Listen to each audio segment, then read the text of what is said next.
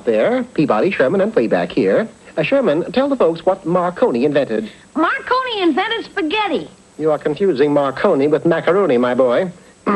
Be that as it may, set the way back for Venice, Italy in the year 1896. For today, we shall be on hand when Guglielmo Marconi produces the first successful radio. What's radio, Mr. Peabody?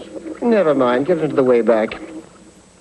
1 second later, we were standing inside Marconi's lab, and there, before his invention, stood the great man. Stand back, please. I'm going to turn on a juice. The juice was turned on, and so was Marconi. Are you all right, Mr. Marconi? See, just a little shock, that's all. Does your radio always short out on you that way? No, most of the time it go out right in the middle after Godfrey. I don't know what's the matter. I bet Mr. Peabody can help. With Marconi's permission, I proceeded to inspect his wiring. I knew I'd found the source of the trouble when I discovered the wires leading into a Venice canal. You mean to say I'm a knocking string of wire underwater? Exactly. Then I'm giving up inventing the radio. I'm gonna try television. I'm afraid the results would be the same. Look, if we can drain the canals for 1 day, could you finish your invention, then work on it elsewhere, say, in Florence? Sure. Sherman and I went to the executive offices of the Venice Canal Boat Company, owned and operated by a gentleman named Giuseppe Pasto. Drain the canals? That's ridiculous. But Mr. Pasto, Marconi must invent the radio. And he can only do it if the water is out of the canals. Actually, he's a tough luck. What now, Mr. Peabody? Come, my boy, there's more than one way to skin a canal.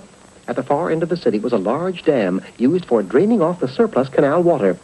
You see that wheel directly in back of that guard, Sherman? Well, if we can turn that wheel, the canal will drain completely. But how are we going to do it? There's a guard. We won't do it. The guard will.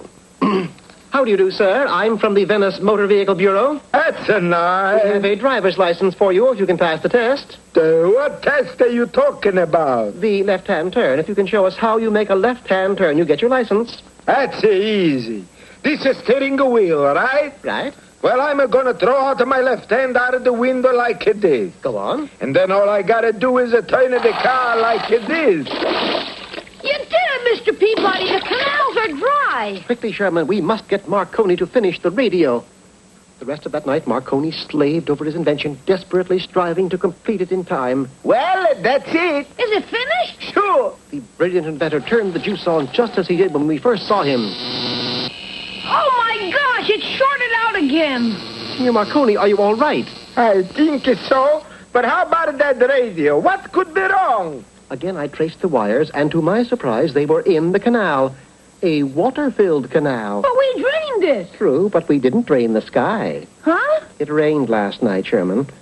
There was nothing else to do but return to the dam and try to trick the guard once more. Unfortunately, not only had the guards doubled, but they were under the personal supervision of Giuseppe Pasto. Keep your eyes open. If anyone is a touching that wheel, he's a chicken is going to be cacciatored. Pardon me, Senor Pasto, but we're from the Venice Motor Vehicle Bureau. Oh, no, you don't. I already got my license. But I'm not here to give you your license, Senor Pasto, but to take it away. What? According to the Bureau, you made an illegal U-turn yesterday. That's not true. Can you prove it? Sure.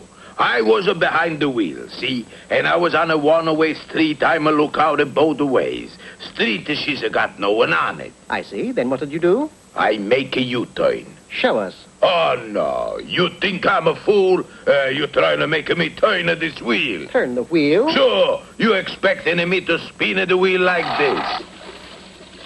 Come, Sherman, back to Marconi. Oh, mamma mia, what a dope. There it is, Senor Peabody. The radio. She's all set. Arrivederci. Well, you did it, Mr. Peabody. But I can't help feeling sorry for Mr. Pasto. Oh, don't feel sorry for him, Sherman. He's going into the salad business, and he's going to make a fortune. In fact, he's naming the salad after his aunt. Oh, really? What's he calling it? You really don't know, Sherman? No, sir. Antipasto?